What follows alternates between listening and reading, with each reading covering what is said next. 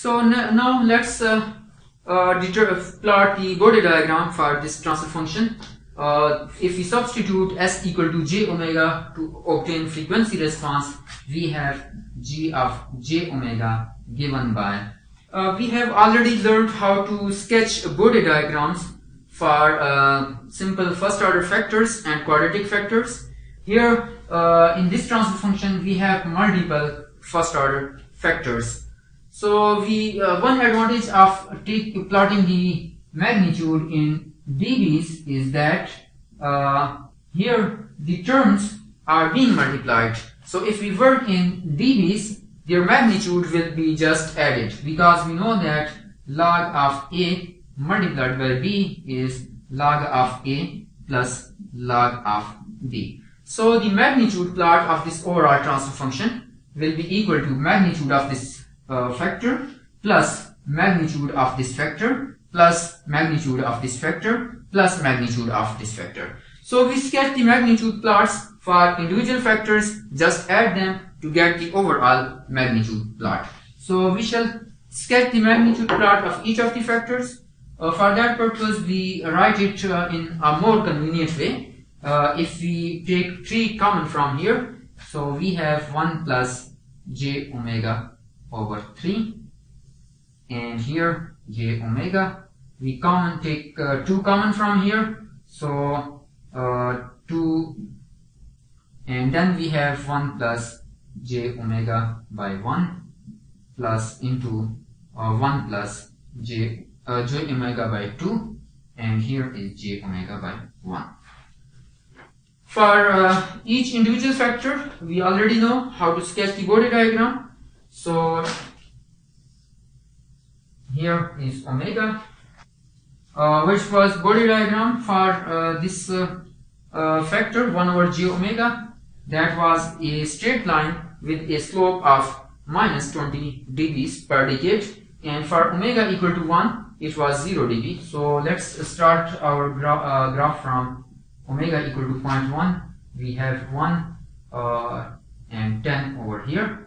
So at omega equal to 0.1, the magnitude of this thing, we remember, is equal to 20 dBs per decade. 20 dBs. So at this frequency, it is 20 dB, and then drops with a slope of minus 20 dBs per decade. The magnitude plot for this factor was this was the magnitude plot at low frequency. Magnitude is 0 dBs, and at high frequencies it is also dropping with a slope of minus 20 dBs per decade after the corner frequency. So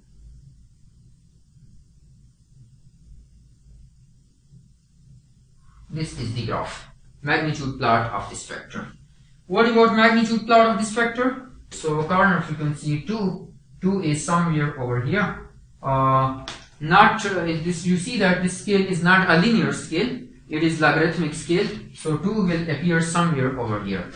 And on the with you will have the graph paper, and you can easily locate this frequency on semi-log graph paper. So the magnitude plot for this factor is this one.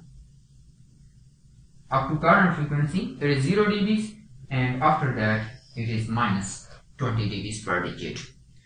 And the magnitude plot for this factor is we have the frequency 3 somewhere over here, and at low frequencies it is 0 dBs per decade, and then there is a rise of 20 dBs per decade. And the magnitude of plot of this thing is log of 3 by 2, which is log of 1.5. It comes out to be slightly, this is 3.52 dBs. So here is 10, 5, 3. So the overall magnitude plot is obtained by adding the all these graphs. So what we do is up to this frequency, only these two this and this are playing their roles. So this plus this is just will be shifted, this graph will be shifted upward. This was 3.5, so this will be 23.5. After this one, after this frequency, we will have there are two terms with a slope of minus 40 dBs per decade. So one with minus 20, another one with minus 20, so net is minus 40 dBs per decade. So from this point up to this point, we shall move with a slope of minus 40 dBs per decade.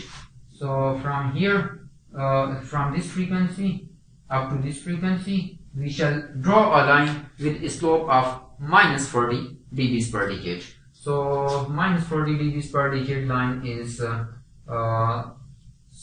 something like this one. Slope is larger than this slope.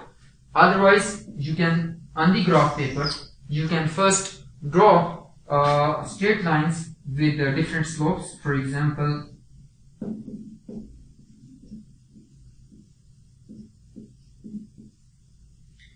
draw a line with a slope of minus 20 dBs per decade and minus 40 dBs per decade, and then here move with a slope with this slope minus 40 dBs per decade.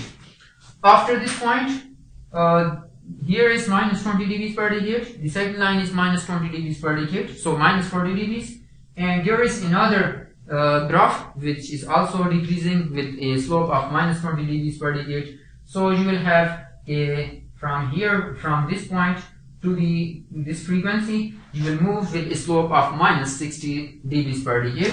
So minus 60 dBs per decade line, this is a line with a slope of minus 60 dBs per decade.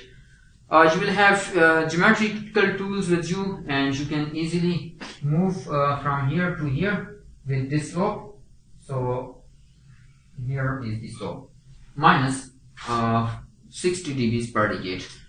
From here to onwards, here is minus 20 dB, minus 20 dB, it becomes minus 40 and minus 60, and then plus 20 is minus 40 dBs per decade. So you will move with a slope of minus 40 dBs per decade onward. So this is magnitude, asymptotic magnitude plot for this transfer function. Remember that these techniques were utilized when computers were not there, and therefore asymptotic plots were quite convenient to sketch. Nowadays we have computer programs which can easily get these magnitude plots, Bode diagrams with quite convenience. So however, it is important to learn and know the interpretation of these Bode diagrams, and you should be able to sketch the Bode diagrams for simple transfer functions with your hand calculations as well. So the procedure is simple: sketch the Bode diagram of each individual component and then add all those graphs. So in the next lecture we shall learn how to interpret these Bode diagrams.